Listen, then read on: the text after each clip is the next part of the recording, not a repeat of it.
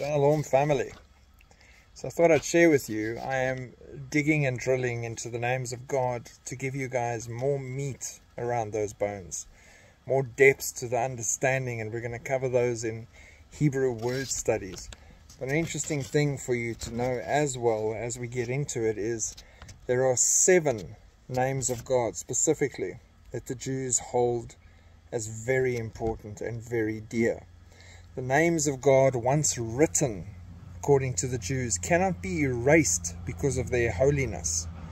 They are the Tetragrammaton, which is Yahweh, YHWH, then Adonai, El, Elohim, Shaddai, Tsevahot, and I am that I am, Eyer Asher Eyer. In addition, the name Yah, because it forms part of Yahweh, is similarly protected. Tsevahot, a common name in the 2nd century, and Elohim, they say, should be one. And all other names, such as merciful, gracious, and faithful, represent attributes common to human beings.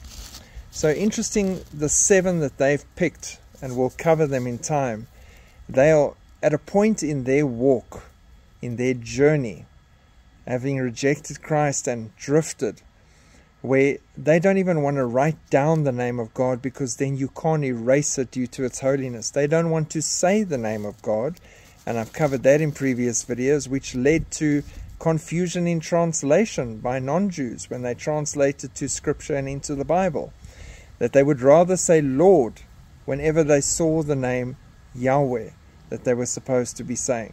So they won't say it. And now they've reached a point in Israel where they will say Hashem, the name, because they don't even want to say any name of God.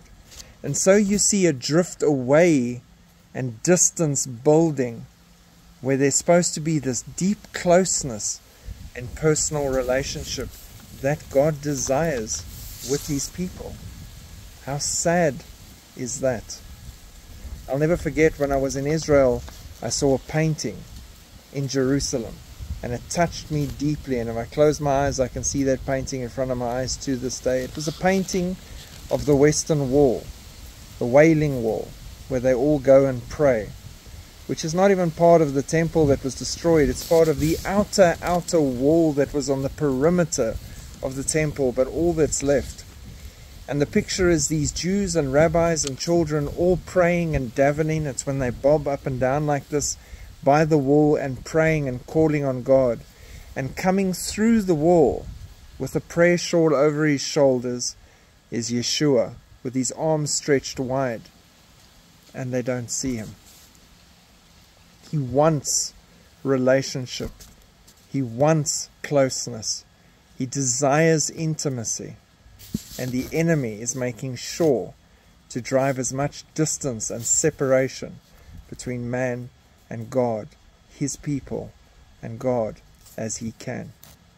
So always draw near to God and He will draw near to you. God bless. Have a great day. Shalom.